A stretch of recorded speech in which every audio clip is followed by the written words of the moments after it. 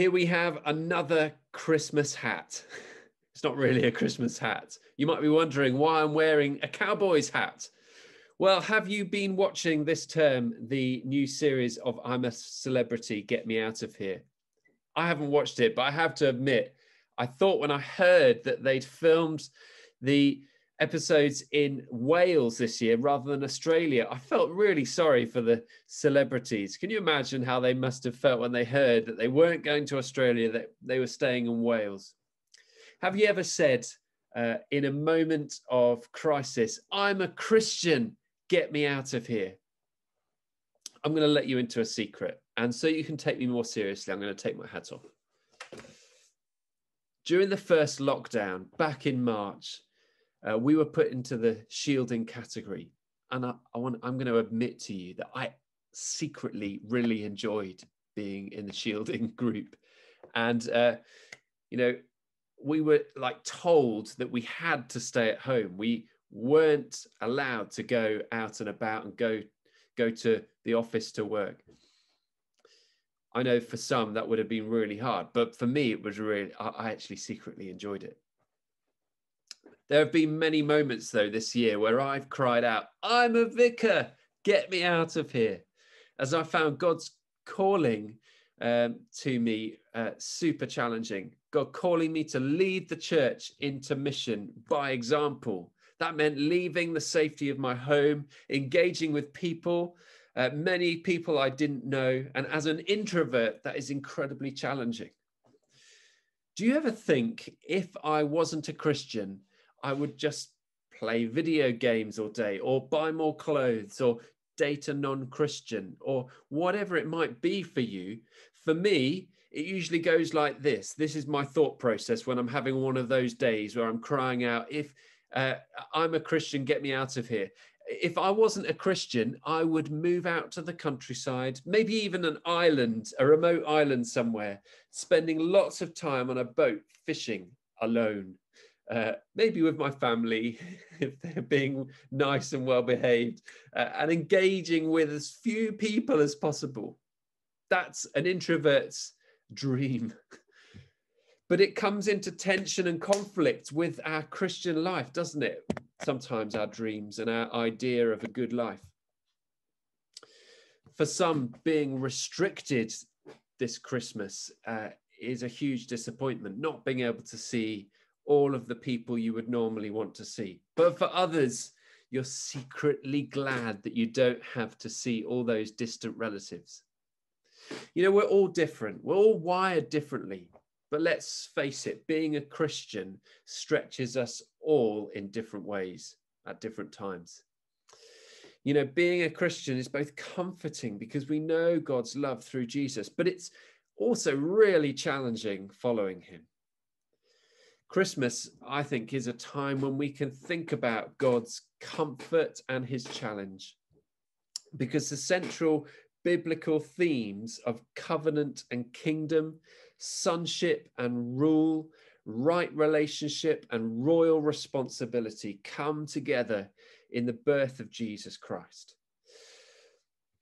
So here we have the picture of Father Lion and Lion Cub. You know, this is a well-known picture taken from the film The Lion King. And in the film The Lion King, we get those two themes of sonship and kingdom rule. In Luke chapter 1, verse 31 to 33, we heard read, "You will conceive and give birth to a son, and you are to call him Jesus. He will be great and will be called the Son of the Most High. The Lord God will give him the throne of his father David, and he will reign over Jacob's descendants forever. His kingdom will never end." These themes of sonship and kingdom rule. So let's begin by looking at Jesus as the Son of the Most High. And I've mentioned it already, so we're going to watch some of The Lion King. The Son of the Most High. I love that bit in Lion King. And if you've not seen that version of the film, I thoroughly recommend it. But, you know, Jesus, the story of Jesus is even better. And just like we saw all the animals gathering, coming to worship, coming to honor the newborn king, Jesus drew visitors from all around the world too, important as well as the unimportant people. Now, who were the important visitors? Hopefully you are thinking of the three wise men, those learned men, sometimes called kings, but weren't really kings, but they were important, well-respected visitors traveling from afar, as well as visitors who would not have been seen as important in the world's eyes at the time. And we have shepherds, one of the most basic jobs, a little bit I'm not going to make parallels or comparisons today, but not as respected as the wise men, and yet just as welcome to come and visit Jesus. Now, I wonder, does anyone still have a granddad or grandpa still alive? Maybe some of you even have a great granddad or great grandpa still alive. Anyone got a great grandparent alive? How about a great great grandpa or great great granddad? Now, Jesus was the Son of God, but also an heir to the throne of King David. Jesus was David's great great great great, in fact, times 25 grandson. He was the 25th great grandson of King David. And he was a much grander son than any of the previous children that had gone before him. One of David's first sons, King David in the Bible, in the Old Testament, one of his first sons was called Solomon. And like Jesus, Solomon was visited by lots of people from around the world too. But most of those visitors were very important.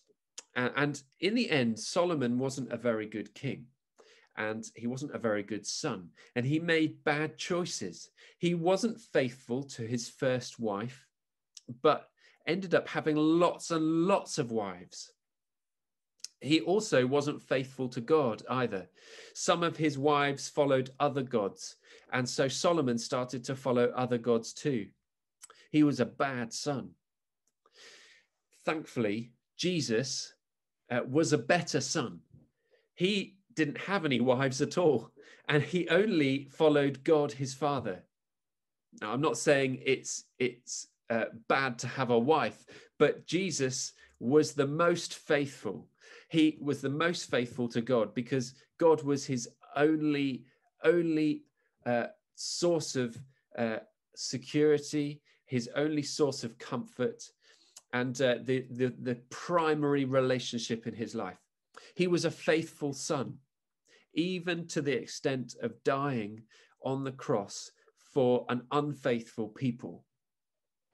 It's by Jesus's faithfulness that we are saved, and that we can know the Father's love and affirmation, the kind of the good thoughts of who we are, the good thoughts of God for us, of who we are in Jesus. It's because of Jesus's faithfulness. We were unfaithful, but Jesus was faithful for us, so that when God looks at us, he sees Jesus's righteousness. He sees Jesus's good choices. Because of Jesus being the faithful son, we are no longer orphans, and in Jesus, we are sons and daughters of the living God. Now, that should fill you with comfort. There is comfort in Jesus being the better Son of God for us. So he was the true and better Son, but he was also the true and better King. And here's where the challenge comes in, the challenge of being a Christian. We've just heard about the comfort of being a Christian because Jesus is the better Son, but we know that there's challenge in being a Christian, and the challenge comes in Jesus being the true and better King. And we're going to look back to the Lion King for some help here. So Jesus is not only the better Son, but he's also the better King. And here we see Mufasa explaining to his son what it means to be a king. You know, Simba is thinking, being a king, you can do whatever you want. And Mufasa is saying, a good king thinks about what he can give, not what he can take. A true king searches for what he can give. We've heard about what presents you've received today, but I wonder, what was the best present you gave this Christmas? What was the best present that you gave this Christmas? Thinking back to Solomon, who was David's first son. Solomon ended up not being a very good king either, as well as being a bad son. Some of the gods he began following demanded that he should do bad things to his people. Now, Solomon was meant to worship and follow God, who's the only God, Yahweh. But he started following these other gods, these other idols, and the beliefs they had meant that Solomon had to start doing bad things to his people. Now, adults, if you want to read a little bit more about that, you can read in 1 Kings chapter 11, and maybe a commentary about what the worship of Molech involved. Molech was one of these gods that Solomon was tempted to begin to worship. Solomon took from his people for his own gain. Jesus, the true and better king, sought to sacrifice, and he gave himself up for the people. It says in Philippians 2, chapter 6, Jesus existed in the form of God, yet he gave no thought to seizing equality with God as his supreme prize. Instead, he emptied himself of his outward glory by reducing himself to the form of a lowly servant. He became human. He became human. So he's the son and the future king who is visited by people from all around the world, but he chooses to begin in the dirt. God kneels down into Bethlehem, into a manger. Now, recently, we were privileged to see a future king and queen come and visit Twerton. Now, anyone want to have a guess who that was? Maybe you were even there. Maybe you even got to see it. Here's a picture that Catherine and I took on the day that William and Kate, Prince William and Princess Kate, came to visit Twerton. And yes, they were this close. We got to get close. And one of the most amazing things to watch was Prince William kneeling down and playing in the dirt by picking up a worm in order to bless these children. It's like he modeled what we read here in Philippians, reducing himself to the form of a lowly servant, becoming human, getting onto our level. Now, I'm not saying that what Prince William did is anywhere near a comparison of what Jesus did when he came to earth as a human. Not only is the comparison between the heavenly glory and the glory of the palace that they live in is incomparable, but also the sacrifice and the humility that God displayed by becoming human that is incomparable to just a picture of Prince William kneeling with a worm in his hand. And yet there's something of there's a sign, there's a glimpse there, isn't there? Now, because we are sons and daughters of God with Jesus, then we are also called to reign with Jesus. So we're both called to be sons and daughters of God, but also we're called and invited to reign in royalty with Jesus. And we see this in a couple of passages in the Bible, just some examples. 2 Timothy 2, if we died with him, we will also live with him. Verse 12, if we endure, we will also reign with him. 1 Peter chapter 2, verse 9 says this, but you are a chosen people, a royal priesthood, a holy nation, God's special possession, that you may declare the praises of him who calls you out of darkness into his wondrous light. So whatever way you are wired, being a Christian is both a comfort and a challenge. We are called to not only know God's comfort, which can be challenging in itself, because it means that we have to let go of the comforts that we find in other places. But we're also called to the responsibility of ruling and reigning with Jesus. That is a challenge. That is a challenge to follow Jesus. And that might look different for each of us, but it's always going to be a challenge. I can guarantee it.